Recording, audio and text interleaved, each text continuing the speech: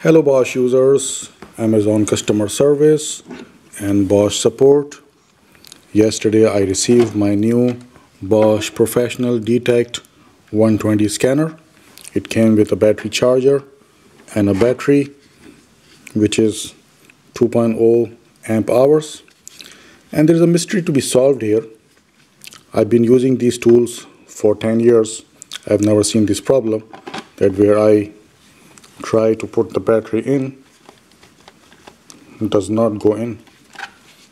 So I was trying to spend some time last night to figure out whether the problem is the battery or the battery compartment.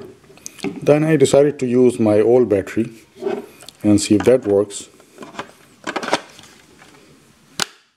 And here you go, that fits fine.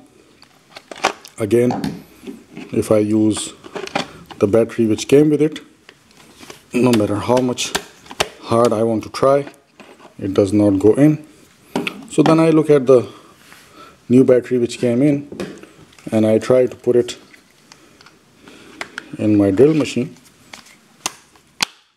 and here it goes in. It works fine. Again, the same battery does not go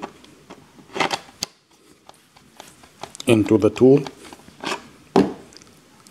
but my old battery works just fine. The tool works without any problem.